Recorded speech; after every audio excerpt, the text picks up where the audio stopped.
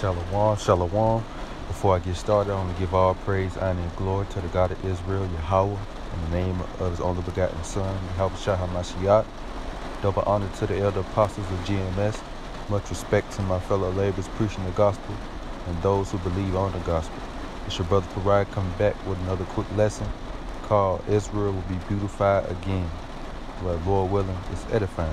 And I'm going to start off in Ezekiel, the 16th chapter, going into how the Lord beautified us back in the ancient world, all right? The ancient times, thousands of years ago.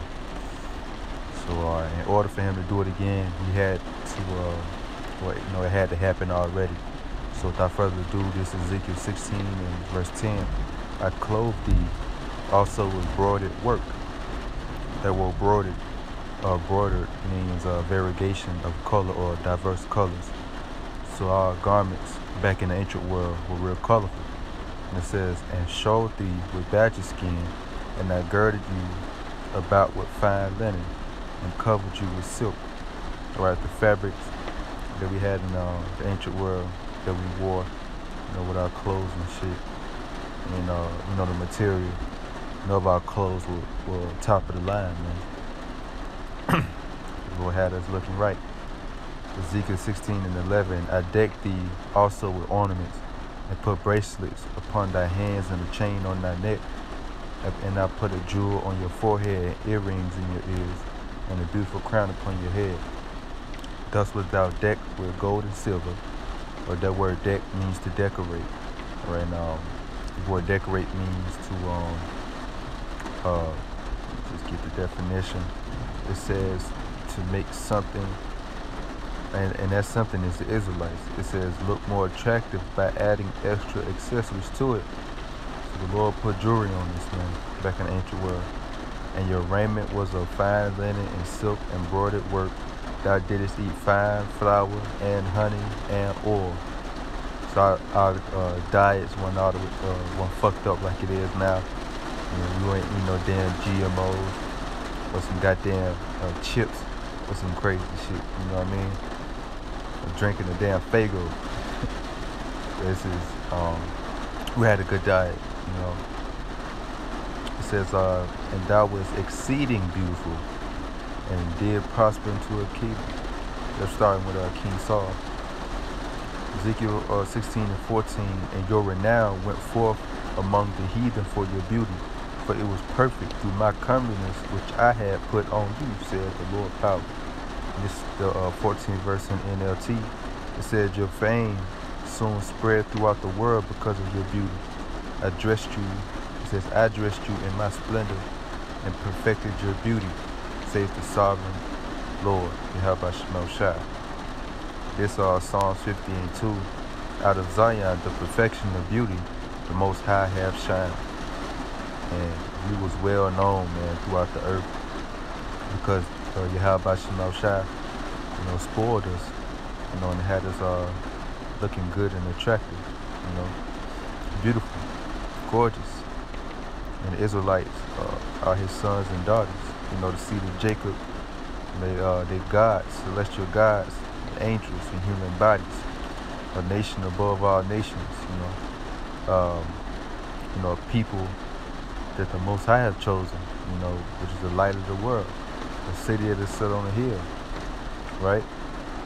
We Israelites is basically the representation of the Most High on earth to these heathen nations. Zion means memorial. It's supposed to be a physical reminder to other people of the Lord Yahweh Shah's existence, But Jake profaned his holy name and ruined his reputation by being wicked and evil, man. Especially idol worshiping, doing all type of stupid shit, breaking his commandments, So anyways, we got punished for it, with the curses. But soon the curse is going to get lifted. And what we just read in the scriptures in Ezekiel is going to come back again, once more on a grander scale in the kingdom of heaven, man. Because Israel is about to be glorified and perfected in righteousness and physical appearance as well, all through this new covenant that the Lord about to establish with our people. Yahweh Shema Shai, your Heavenly Father, Yahweh through his Son Yahweh Shai about to give his chosen people new bodies, starting with the elect remnant. So we will no longer be in these earthly tabernacles, man. We'll be in a tabernacle from in the heavens. All right, and we're going to look like the angels. Yeah, we're going to look like our Father and, Yahweh Shai and the angels.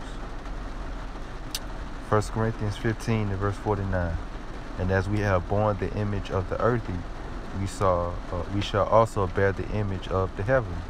And so just as the Israelites, came into these human bodies, these human bodies won't be, we won't have these human bodies for long. We're going to bear the image of the heavenly.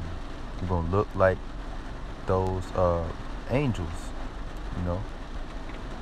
Now this I say, brethren, that flesh and blood cannot inherit the kingdom of the Most High, neither doth corruption inherit incorruption.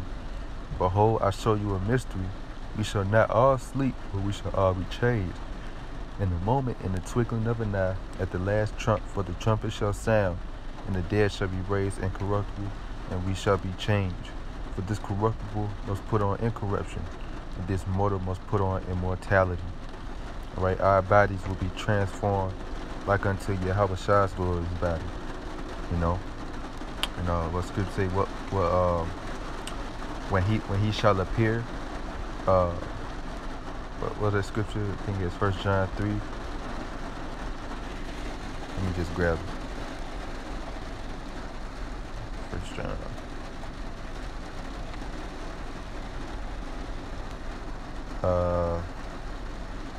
Verse 2. Beloved, now are we the sons of the Most High, and it doth not yet appear what we shall be, but we know that when he shall appear, meaning Yahweh Shai, come back, when the Messiah, who they call Jesus Christ, make his second return, we shall be like him, for we shall see him as he is. And he ain't gonna come back as no damn white boy, right? He's a so-called dark-skinned man from the tribe of Judah. He's an Israelite, He look just like the Heavenly Father, and we're gonna look just like Yahweh Shai, right? So, all of Israel, starting with the elect, will be an extremely beautiful and attractive people, plus 100% righteous with the commandments and laws of the Most High within us. It's Isaiah 62 and 12. Behold, the Lord Yahweh hath proclaimed unto the end of the world. Say ye to the daughter of Zion, behold, your salvation cometh. Behold, his reward is with him and his work before him. And our salvation is nearer than we believe. It's very close because the signs, aka the prophecies, are coming to pass, man. He said, when you shall see these things come to pass, then lift up your heads, for your redemption draweth nigh, roughly paraphrasing. So, a remnant of Israel is about to get saved out of the last captivity they will ever have to endure.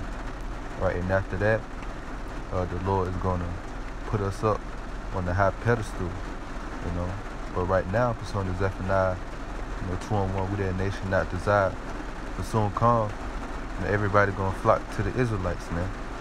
In the kingdom of heaven, and the other nations gonna want to be like us, with their royal dark color. They gonna want their hair like ours, the way we dress, the way we dance, lingo, everything.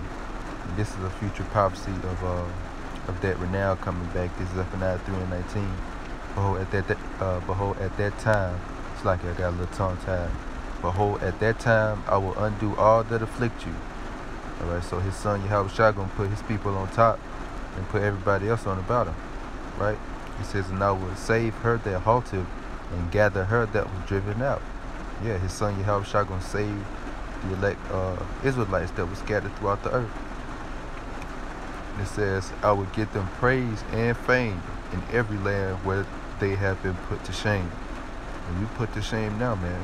We fucked up under the curses. We're an astonishment, a proverb, and a byword among all nations. But Yahweh Shai gonna change that. The curses will be transferred from us Israelites to them. All right, the heathen nations. And these heathen will be slaves under our subjection, you know. That he that overcometh to him will I give power over the nations. He shall rule them with a rod of iron. So the Israelites in the kingdom of heaven gonna beat these damn other Gentile heathen nations in subjection, man. It's gonna be a rigorous and a tough rulership. It's gonna be real strict. You know, the first shall be last and the last shall be first. These natural Gentiles, you know, bad perspective of us will turn into great respect, fear, and admiration. Zephaniah 3:20. At that time I will bring you again, even in the time that I gather you, for I will make you a praise and a name. I will make you a name and praise, my bad, among all people of the earth, when I turn back your captivity before your eyes, saith Yahweh Shemel Shai. Man, salvation is coming. And our power is about to raise up, you know, the true biblical Israelites, not those Amalekites that's claiming to be Jews and are not, but are the synagogue of Satan that's over there in the land of Israel today. Those who were given that land in 1948 by the Balfour Declaration, you know, the small hats. But yeah, the Lord, the true Israelites, are the so-called Negroes, Latinos, and Native Americans, man. Right? And we're going to get changed. We won't look the same no more. You know, the elect, that is, first and foremost. And we'll be beautified again, man. We'll be beautiful inside and out. Now, and that fame we had in the ancient world will shortly return and be revealed for the whole world to see, you know. The scriptures tell you in Baruch 5:3, he will show our brightness unto every country under heaven. And also in Isaiah 61, it said the Gentiles shall see your righteousness and all kings your glory. You know. So if you want part in this, man, repent and turn from ungodliness. You know, believe the gospel, for the kingdom of heaven is at hand. So yeah, man, that's all I got. I just want to do a little quick lesson. Lord willing, this edifying. Till next time, Shalom.